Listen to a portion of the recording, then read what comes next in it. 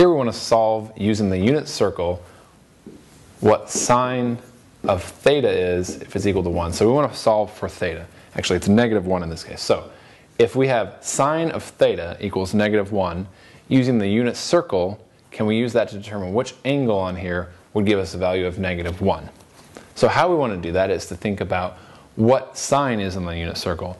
Sine is opposite over hypotenuse. The hypotenuse is always 1 in the unit circle, so otherwise we're just talking about the opposite side. When we talk about opposite side, we're talking about some triangle where we're talking about this side. So the height. So when we think of sine in the unit circle, we think of height. So in other words, what y value, what height, corresponds to a -1 value?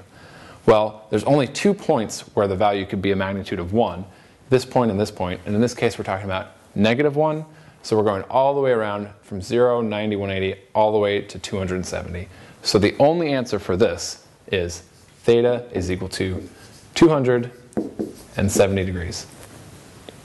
Theta is equal to 270. That's it.